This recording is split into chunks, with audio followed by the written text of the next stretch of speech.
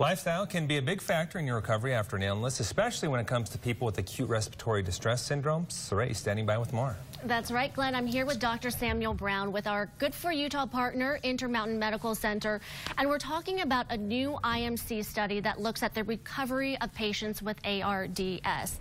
Thank you so much for joining us. A fascinating topic. First of all, what is ARDS and what is the hope out there after this study? Acute respiratory distress syndrome. They used to call it double pneumonia or shock lung. It's frightening, terrible lung injury such that you're fighting for your life on a life support system. You might get into a car accident. That's another one. Car accident. Those people that had that swine flu a few years ago, they commonly ended up with ARDS. It really means your lung's so sick that you can't survive without that ventilator, their respirator or lung life support system. So here's what's interesting. You say, okay, someone can recover after that, but not so fast. You still may have ARDS. Well, ARDS used to almost always be fatal.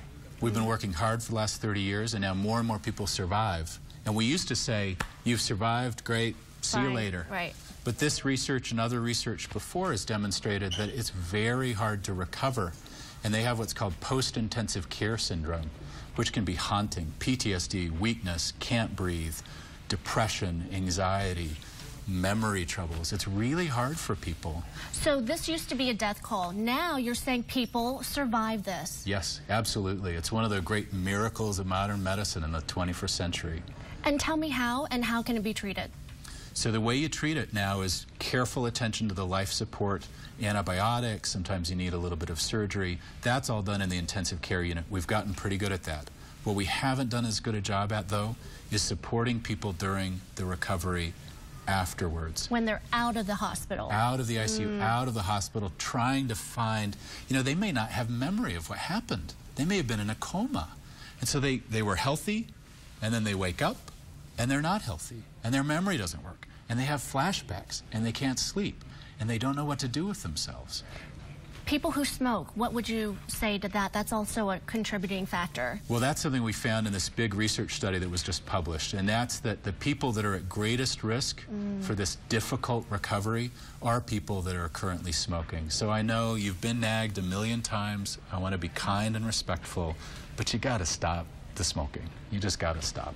And what would you tell people? You have to be very cognizant of how you're feeling, your body, especially after a traumatic injury. I think you've got to be open to telling the people around you that you haven't recovered yet, and feel free to look at this literature on this post-intensive care syndrome, because people deserve some extra TLC as they're struggling to recover. But there is hope, and what would you like to tell folks about that as well? What information can you tell them to go and find that help? You know, Intermountain Medical Center, our Center for Humanizing Critical Care has resources.